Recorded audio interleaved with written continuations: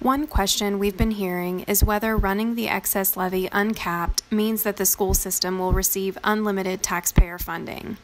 No, running the levy uncapped does not mean that we would receive unlimited funding. The state constitution places a cap on the rate that can be levied by any county school system in West Virginia, and that rate is the 22.95.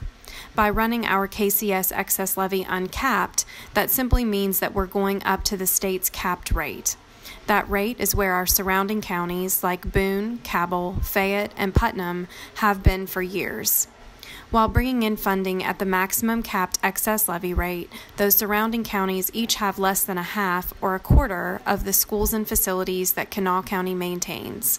Kanawha County Schools has 71 schools and facilities that it maintains, with so many that need major improvements. The Kanawha County proposed rate will still be less than surround counties, even if passed.